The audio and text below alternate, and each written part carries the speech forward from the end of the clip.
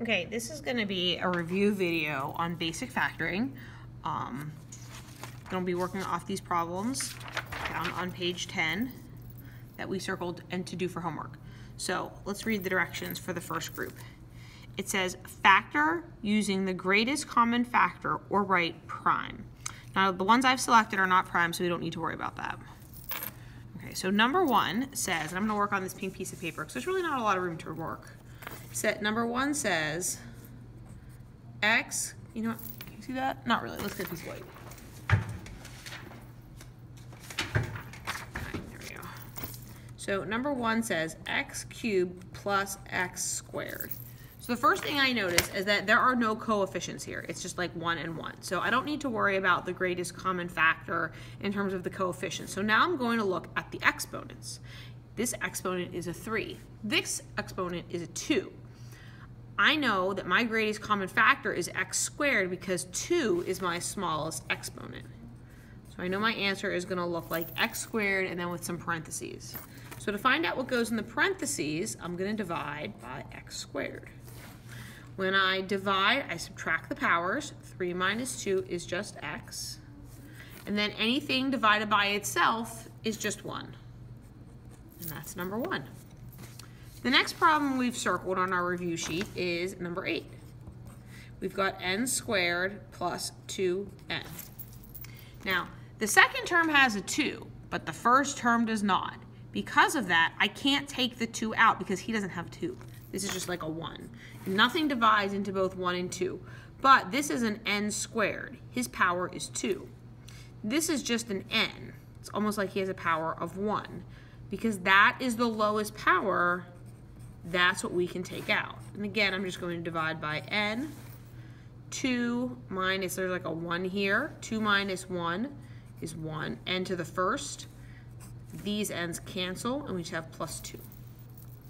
Now number 10, 18 n to the 6th minus 24 n to the 4th minus 12 n squared. Now this is a good one because we've got some coefficients to deal with.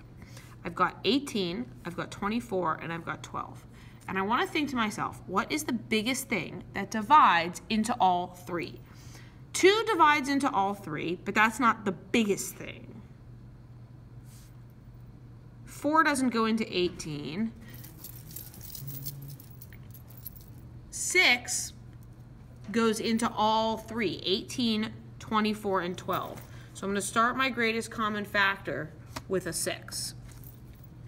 Then I'm going to look at the powers.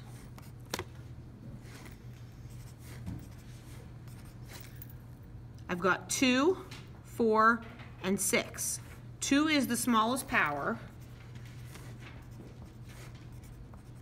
So I'm going to take out n squared. So here we go. 18 divided by 6 is 3. Oops, I don't know why I wrote 6.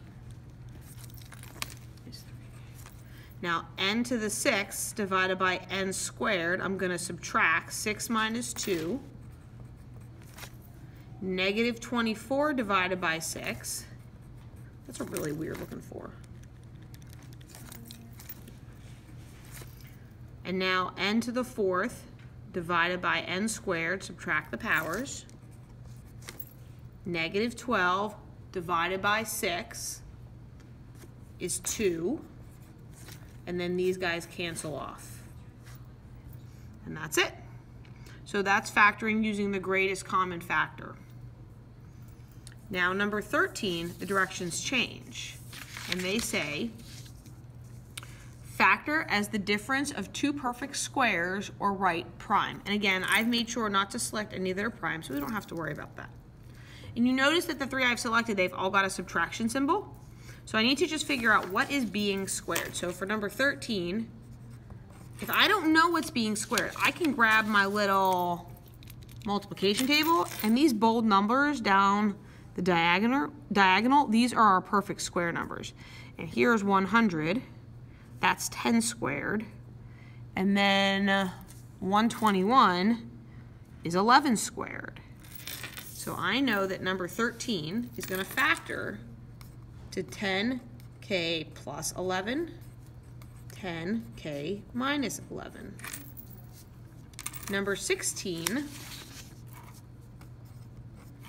has a 4 and an 81. And now here the x is over on the second term. So I'm just going to put the variable in the second term when I write my answer.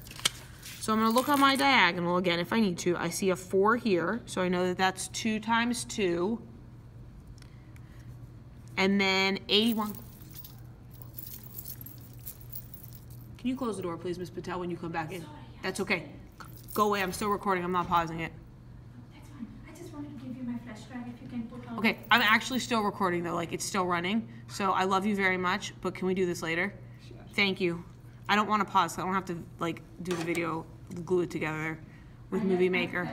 That's a pain in the butt. I will put it on your flash drive. Algebra 2, wave goodbye to Ms. Patel.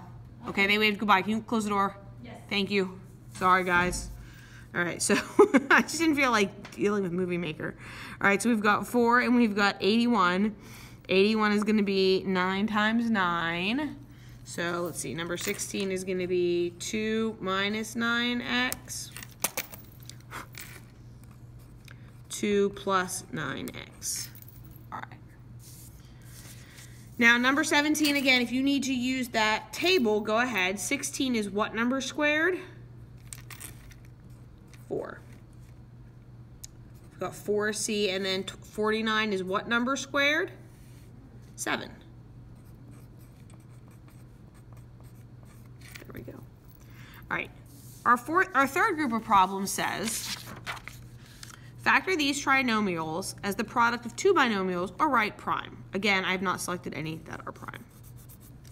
So our first one, number 21,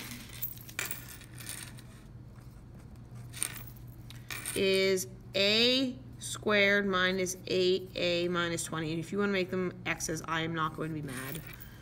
And for this method, these trinomials, because they have 1, 2, 3 terms, I need to find 2 numbers that add and that multiply to negative 20.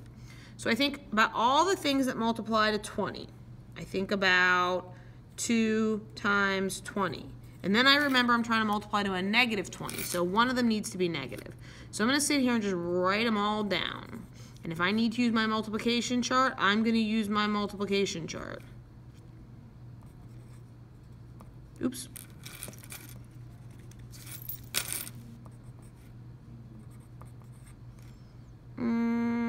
I think that's it except for 1 and 20. Oh well. All right, so now what I'm going to do is if I need to, I'm going to grab my calculator and I'm just literally going to add these guys together and see which one adds up to negative 8. And I have a mistake here and no one said anything. These should be 10s. Okay. Sorry about that. Miss Patel threw me off my game. All right, so here we go. Negative 2 plus 10 is positive 8. I need it to be a negative 8. 2 plus negative 10. Oh, there it is. That's the one. So now I know my answer is a plus 2, a minus 10. So let's look at the next one. Number 25. Number 25 is w squared minus 11w plus 30.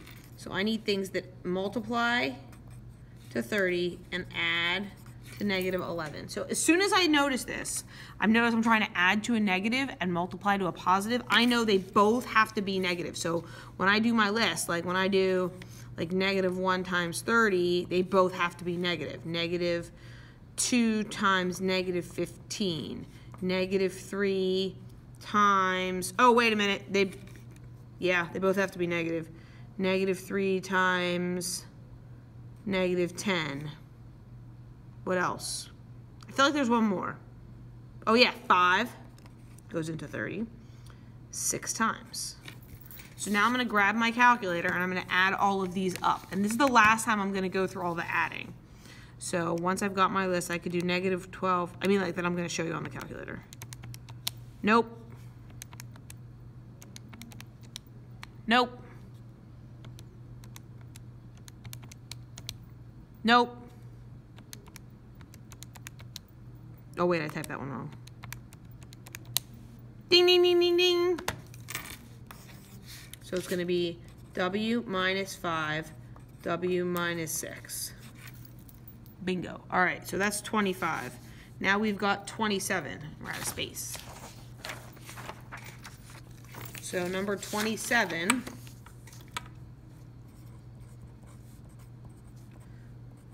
If you've been following along and just writing the answers, at this point you should probably pause the video and try some of these on your own. We forgot 26.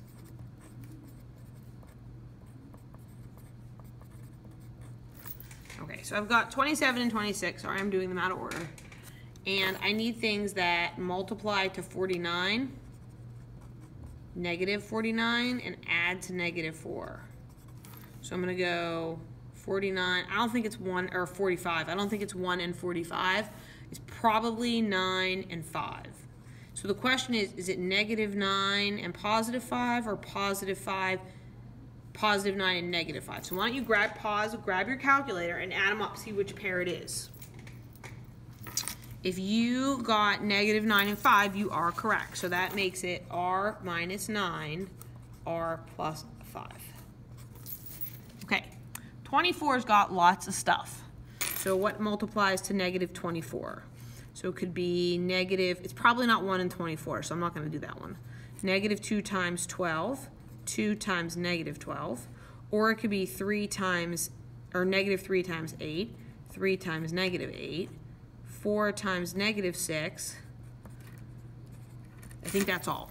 So pause the video and see which pair adds up to positive 5.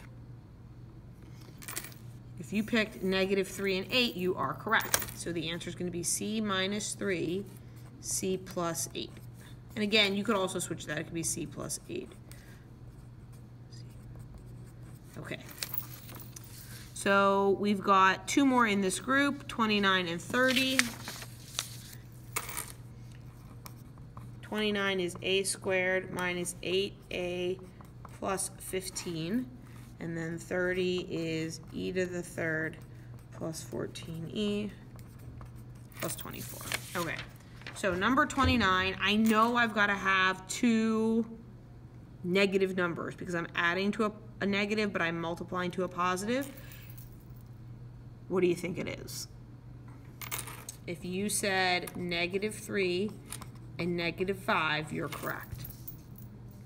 So for number 30, I can kind of recycle my list from 26, but now I'm trying to multiply to a positive number. So I'm just going to take my list and like get rid of all the negatives. And now I'm going to think to myself, okay, which off this list adds to positive 14? 2 and 12. So it's going to be e plus 2, e plus 12. Okay. Now, the last set of problems says, factor using any method, none are prime. So let's write them down. Number 31 says k squared minus 6k minus 40. Number 33, h squared plus 7h. And then, okay, so I have 3 methods of factoring. I have greatest common factor, I have difference of 2 squares, and then I have trinomials. So when I look at this, I immediately notice that I have no common factor. They all do not contain a k, so I can't take out a k. I can take a 2 out of the first 2, but this guy doesn't have a 2 in the front, so I can't take out a common factor. Because there are 3 terms, 1, 2, 3, I can come up with what adds and multiplies. And because we're trying to multiply to negative 40, we're going to make a long list. It's not going to be 1 and 40, so I'm not going to do that. Those are too far apart. So I'm going to go 2 times 20, oh, negative, and so 2. So go ahead and make your list.